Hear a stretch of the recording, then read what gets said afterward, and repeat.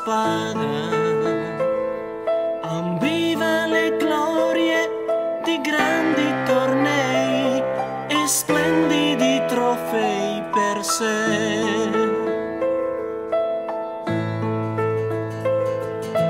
Il re gli disse: Goffredo, è la guerra, dovrai salvare la tua terra. E con coraggio, in un giorno di maggio, baciò la vecchia madre e andò.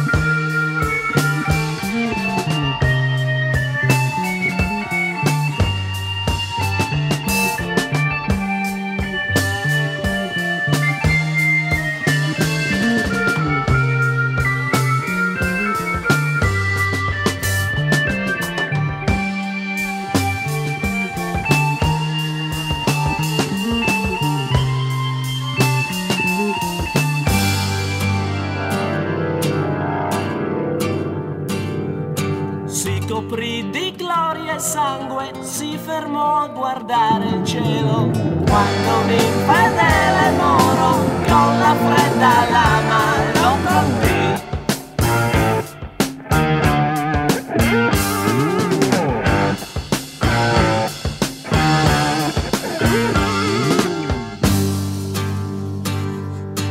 Con il sole tra i capelli e la notte dentro il cuore, pensò al re che con le dame forse amoreggiava e poi morì.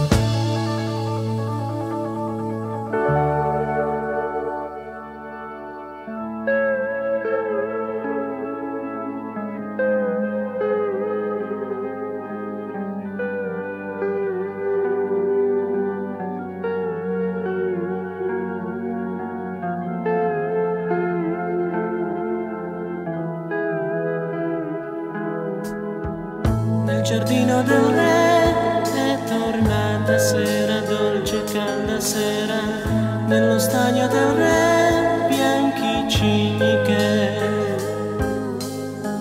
increspando l'acqua calda e chiara, dormono e intanto il re posa gli occhi blu sulle cose che vuole avere per sé, solo che per sé.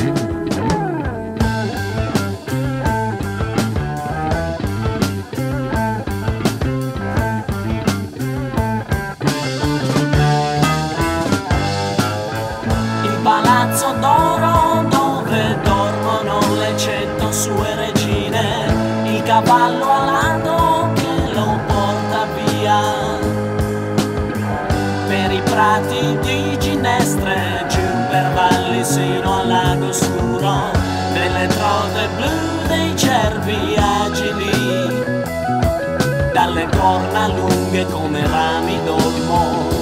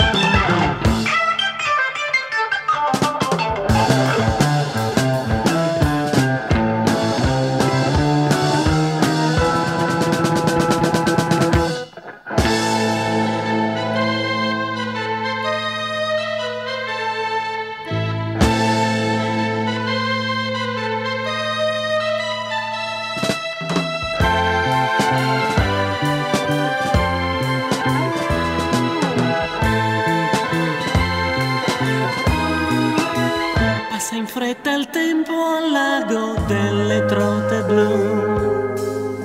Forse minuti, forse giorni, forse mesi, forse più. Zuffola felice il vecchio re che tutto ha. I boschi, i cervi, il lago, il sole, il bene, il male, la pietà. Poi la notte viene, copre il cielo e il lago.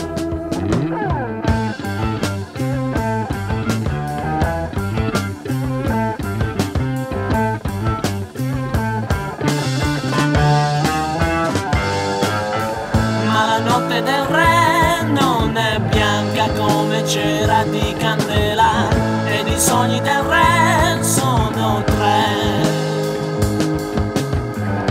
Uno parla di un re senza Dio che crede solo al proprio io, il secondo di un re che non c'è, ed il terzo ancora di una triste aurora.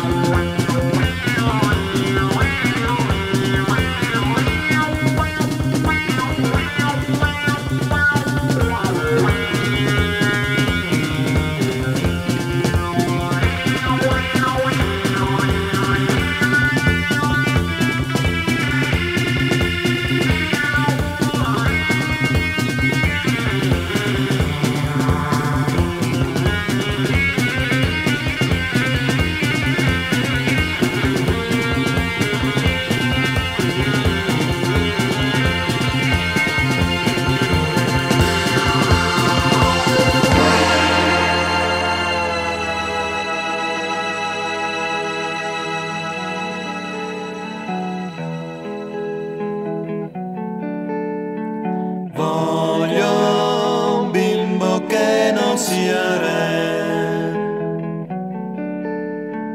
Dolce, dolce come sei tu, via nel vento con un soffio è già qui. Se tu vuoi con un soffio è già qui.